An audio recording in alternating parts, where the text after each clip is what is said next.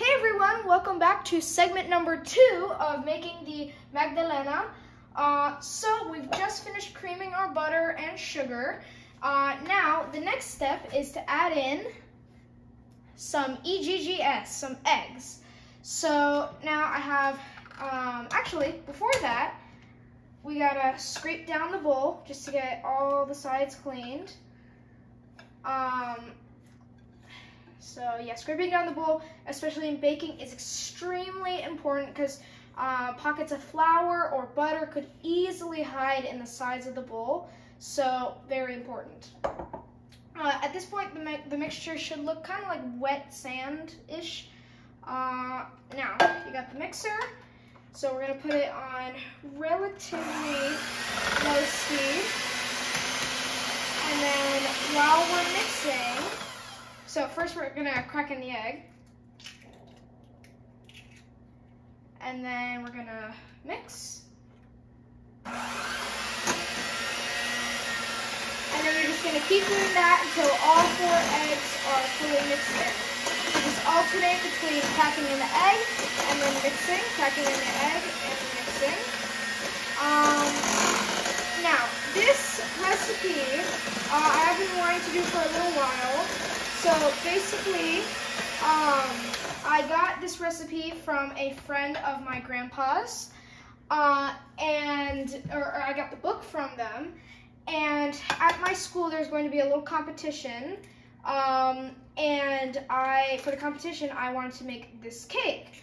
And because it checked all the boxes, it looked perfect for it. So I was like, hey, might as well. So this is for that contest, and I'm very excited to be able to share this with my schoolmates. So yeah. So just keep adding in the eggs and whipping it in, adding in the eggs and whipping it in. Yeah. So the reason why it's important to kind of alternate and to not just throw it in all at once is because you could overwhelm the batter with just too much liquid.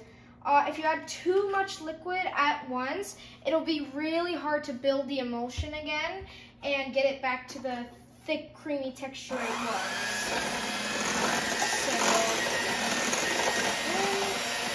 And you can turn up the speed if you want a little bit. Just make sure you don't go too high, otherwise you're gonna have a mess. Trust me, I've learned that the hard way.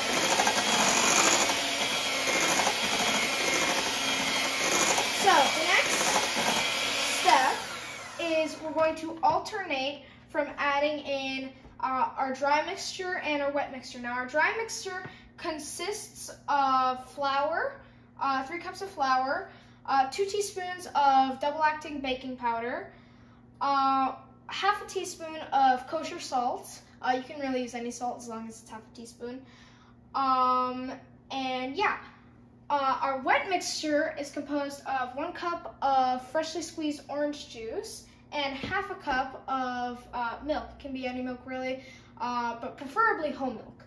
So what we're going to do is just alternate between the dry ingredients and the wet ingredients. So add about a quarter, maybe a third if you're feeling spicy. So just add in a little bit.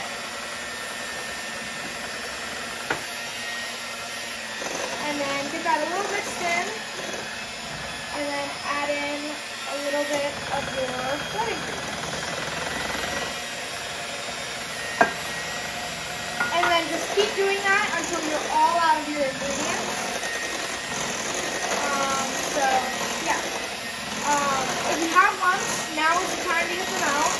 So, you can do that with gentle folding or having a mixture on low, whatever you want. In the next segment, I'm going to finish up mixing this up and we're going to check it in the oven. So, I'll see you guys then. Bye-bye!